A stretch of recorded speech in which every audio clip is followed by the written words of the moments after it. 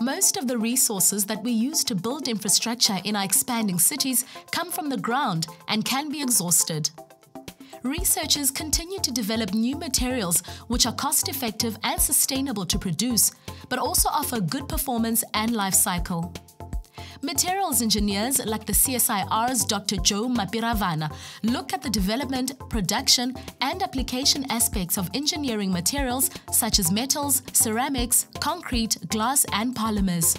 Materials engineers are typically involved in the research, development, and application of engineering materials. Typically, you find materials engineers in the production of steel components for manufacture of car engines, manufacture of aeroplanes, manufacture of ceramics, bridges, anything that's man-made. At the CSIR, I'm involved in the research, development, and application of construction materials. For example, I've been involved in the development of a high-performance cement blend. Essentially, the idea is to come up with a blend with a strength which is superior to that from an ordinary Portland cement, which is greener, cheaper, and also more durable.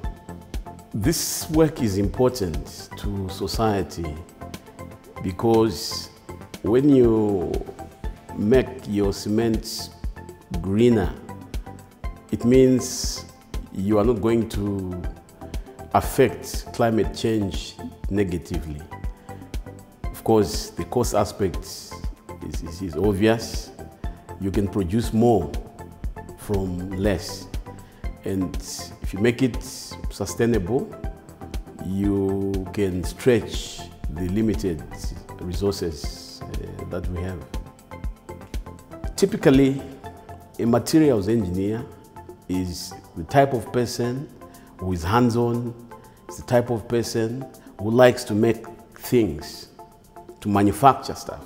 In South Africa, to pursue a materials engineering career, one typically needs to have a first degree in the physical sciences, physics, chemistry, mathematics, or any of the other engineering disciplines such as civil engineering, mechanical engineering, and electrical engineering. One can then pursue a master's degree in materials engineering.